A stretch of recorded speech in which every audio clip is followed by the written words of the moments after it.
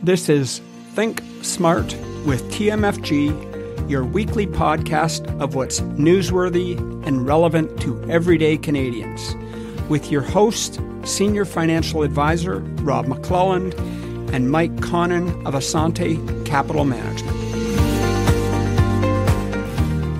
This week on Think Smart with TMFG, Mike and I are going to be discussing the future of real estate. Mike, you've been giving us a lot of thought lately, and you're thinking that maybe we're headed in a different direction. So it's interesting. The government's main focus in the last, I'd say 6 months, real estate's been a big issue. That's all you hear in the news. And the government has put into place, they said, our goal is to make real estate more affordable. That sounds like a pretty reasonable thing. And everyone would agree that's a good idea, isn't it? But what does that mean? More affordable real estate means that in the future, real estate should be cheaper than it is now. Well, if all the government incentives are now designed to build more houses to accommodate the increasing demand of real estate, at some point you would think we're going to get into an oversupply of real estate. Well, that's the goal, right? Because we're right now in undersupply, which is obviously tremendously put pressure on prices to go upward beyond the rate of inflation. So the way that you combat that is you come up with ways and more incentives to make more real estate on the market to bring down the price of real estate. So the objective, let me understand. So real estate's too high right now. Interest rates are high. So a whole generation of Canadians, or a part of a generation of Canadians, find owning a home difficult. Unaffordable.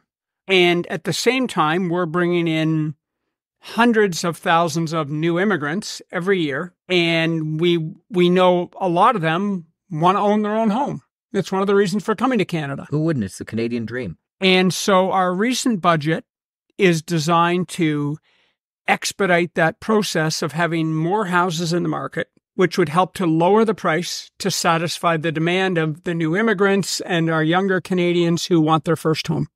And the other thing I find interesting in the news is when people talk about rental rates. Rental rates, of course, they go up, but still rental rates in Toronto compared to the price of the home are cheaper than anywhere else in the world. When I see people buying condos for investment purposes, I've done the number on 50 people doing this in the last 2 or 3 years. There's a return that you get, and what we look at is basically we take the rental income you're going to get. I take the monthly one, I multiply by 11, not 12, because you're going to have some vacancies if you're going to rent a place. And then I take the expenses, which would be, if it's condo, let's say condo fees, tax, any additional maintenance. And whenever you take those numbers, you find your net rate of return. This is without any carrying costs. They mostly come out between 1 and 1.5%. So not a big payback in the GTA rental market. When you go to different markets, down the States, it's sometimes 6 or 7%.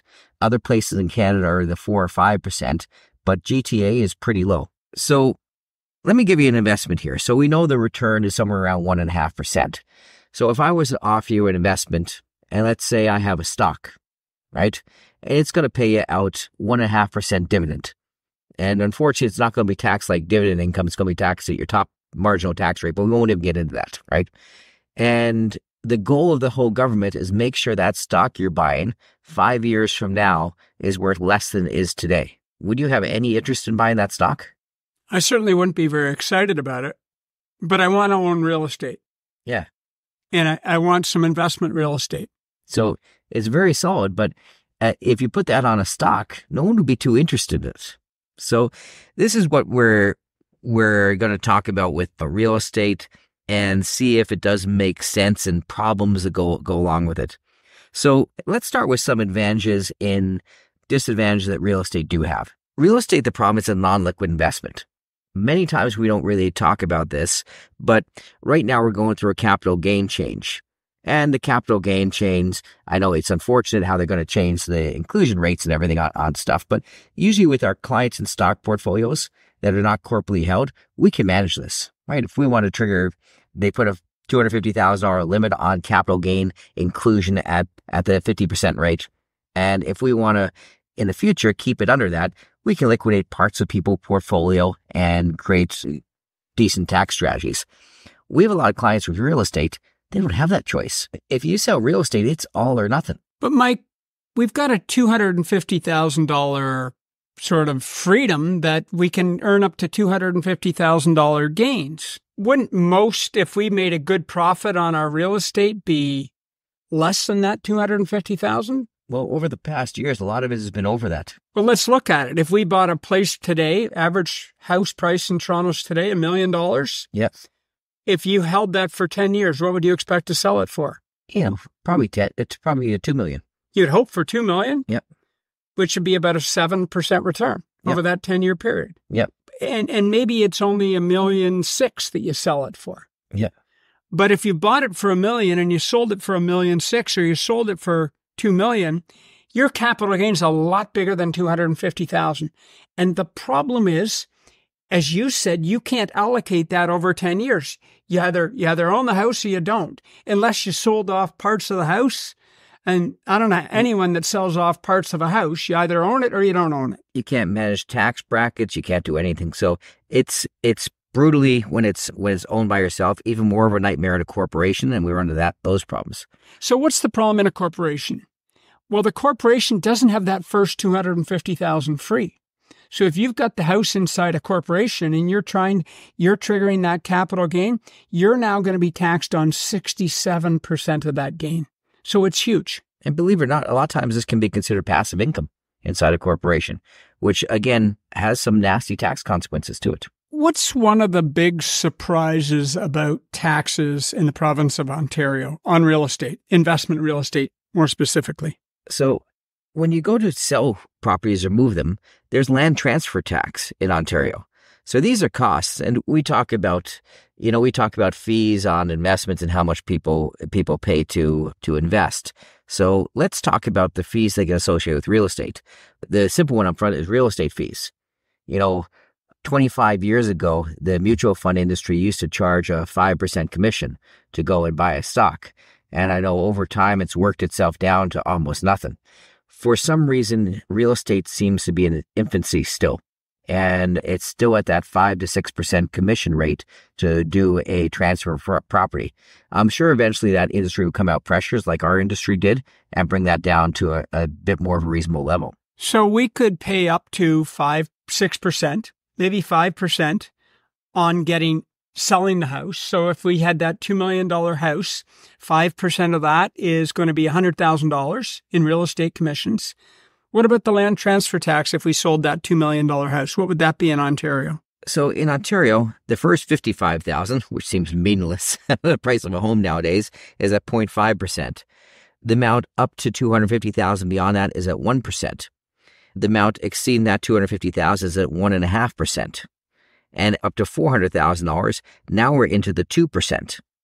And above $400,000, we're 2.5%. So if you look at the cost, that's a pretty hefty cost because nowadays the homes aren't going for $250,000.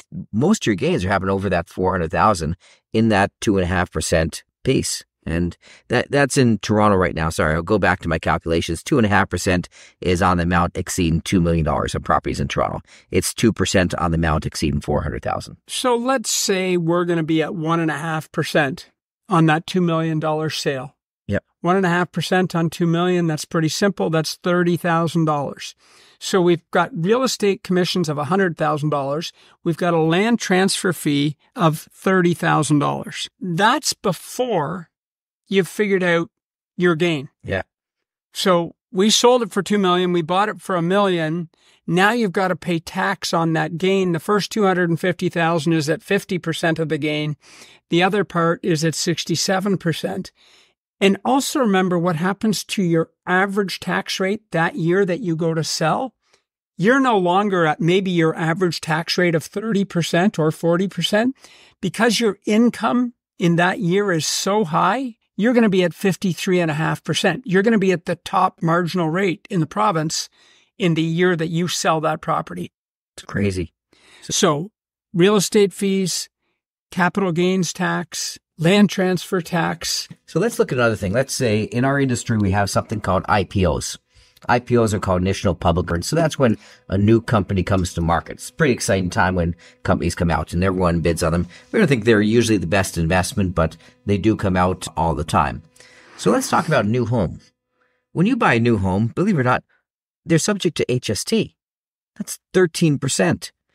And there's rebates available federally, but they really disappear with any normal priced houses. Again, although the prices keep on going up, Canada wants to think that's the minority that have all the money, so they don't want to give them any breaks. So most of the breaks happen, under that $450,000 mark, and otherwise you're paying HST on that purchase too. So if we're buying $1 million home, we're probably at least paying an extra 7% over and above that. Yeah, just in tax. Yep, that's not something you get back. So we're at a dilemma.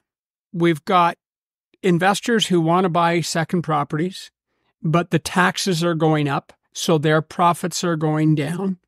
We're told the government's going to make it easier for these homes to be built, and yet we already know the building permit department is well behind, and permits are taking longer and longer. We then go to the problem of capacity. Are there enough builders in Canada to build all these homes that we need to increase the supply to lower the house? I don't think the government's thought too much about how this works. Their sole objective is to get more votes by saying we're solving the housing crisis. Yeah, at the end of the day, I don't know if it's going to be the best solution. But right now, would I want to jump in that marketplace right now? I'm not saying it's going to be a bad one, but there's a lot more unknowns than people realize. That brings us to the end of another week. Thank you for joining us. This is Rob and Mike with Think Smart from the McClelland Financial Group of Asante Capital Management, reminding you to subscribe so that you can have your best retirement ever.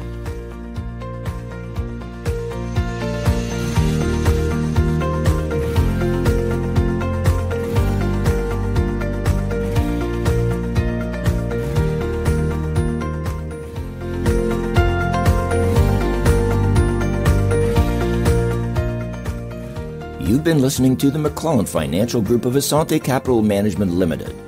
Asante Capital Management Limited is a member of the Canadian Investor Protection Fund and the Investment Industry Regulatory Organization of Canada.